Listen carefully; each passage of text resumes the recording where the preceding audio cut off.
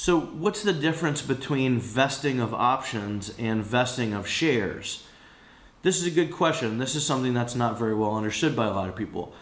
When you issue stock that's subject to vesting, the company has the right to repurchase that stock for some nominal value, usually what the employee or the founder paid for that stock.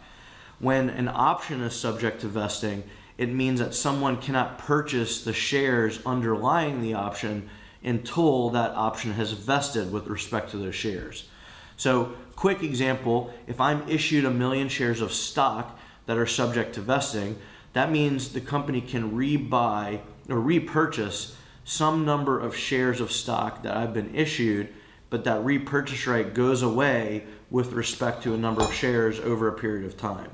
However, if I'm issued an option to purchase shares, let's say 1 million shares, and it vests as to 25% after year 1, that means I have the right to purchase 250,000 shares on the first anniversary of my option grant agreement.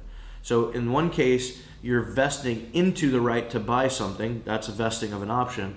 In the other case, you're vesting out of a repurchase right that the company has. And if you want to understand more of the differences for why vesting of shares is set up that way in terms of a repurchase, then you should watch some of our other posts that are geared toward 409A and 83B elections and the like. Options are a little bit different, and those don't have the same considerations.